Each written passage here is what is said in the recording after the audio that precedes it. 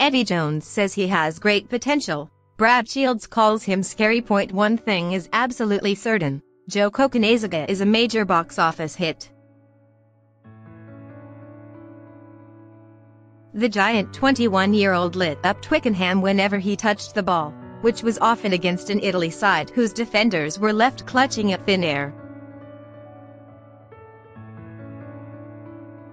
At 6 feet 4 and 19 stone, Cokanasiga is in Jonah Lamu territory in terms of physicality. But it was his other qualities that had the crowd on their feet. He may have left the Pacific Islands at the age of 3, but in his DNA are all the classic attributes of a Fijian talent: the hot stepping, dexterous offloading game that lights up the game. It was on show from the very opening moments against Italy. A backhanded flick to Tom Curry was straight out of Suva, and his next break took him close to the line, only for Ben Youngs's follow-up pass to go behind Johnny May when he should have scored. Cokanasiga's mature judgment of when to release the ball and when to go to ground was spot on, and he was still prominent when the game broke up in the second half. His dancing feet took him to within 5 meters of the line in the build-up to Monut Wilavi's second try, and he then made the break and slipped the ball away to provide Dan Robson's first England try.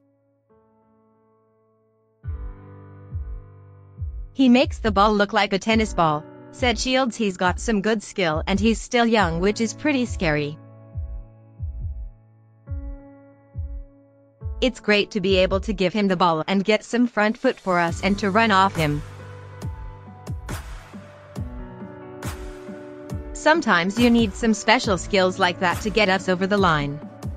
Cokanasiga's raw numbers show 8 runs with the ball, 108 meters made, 5 clean breaks, and 4 defenders beaten.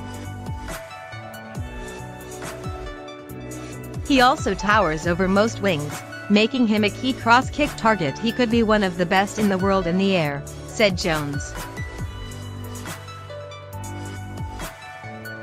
"He is a young kid with great potential. He has got some good natural ability and areas he has to work hard on, which he is doing. That would include in defense, where you could argue he makes overambitious decisions. Of course, Jack Nowell, Chris Ashton, and the currently injured Anthony Watson might make better defensive decisions.